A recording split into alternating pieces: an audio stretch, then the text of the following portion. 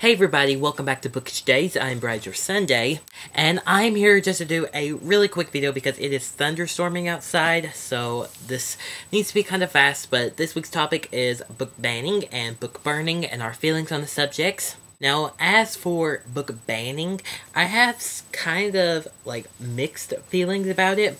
I feel like it's okay if a parent says, hey, I don't want you to read Harry Potter because I'm just not comfortable with that or whatever. If they tell their child that, I feel like that's okay. I just don't like it whenever one person or two people or an entire group of people decides that the whole entire world can't read it.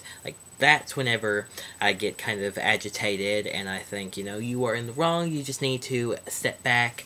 So, as for book banning, I just feel like if you're telling that to your own child, it's okay, but if you're telling the entire world they can't read it, then no. And as for book burning, it's just really stupid and there needs to be no reason for it, because whenever you go to Barnes & Noble and you buy up all of their Twilight or Harry Potter copies whatsoever that they have, you go and buy them all, and then you go and burn every single one of them, you just spent money that went to the publisher and the author to print more books like that and for the author to write more books like that.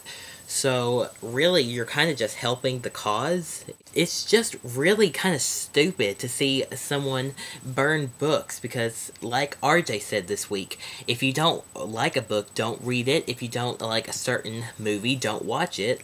You're not being forced to. I don't know, just book banning and book burning, it's just really stupid. Okay, so I'm really sorry that was a really quick video, but those are my feelings on the subjects. It's just kind of unnecessary for all of those, but I will see you next week with our next topic, and happy reading.